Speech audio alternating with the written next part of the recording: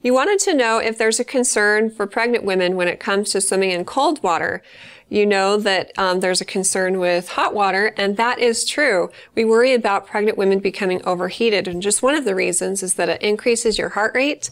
It shunts blood to other parts of your body and may reduce blood flow to the uterus and ultimately the baby.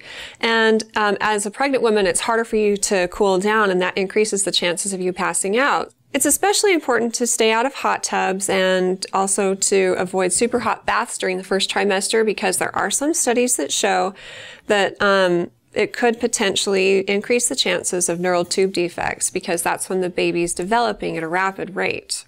As far as going swimming in a cold pool, there's not really a concern as long as you're at a comfortable temperature, especially in the summer if you're pregnant and you need a way to cool down. That's a great thing to do. Go to the pool, and for so many reasons it's good. Number one, it does lower your body temperature and make you more comfortable on extremely hot days.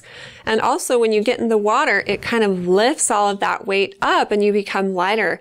And this can be really good for your back, for sore ligaments, for sore joints, and so it's good for many different reasons.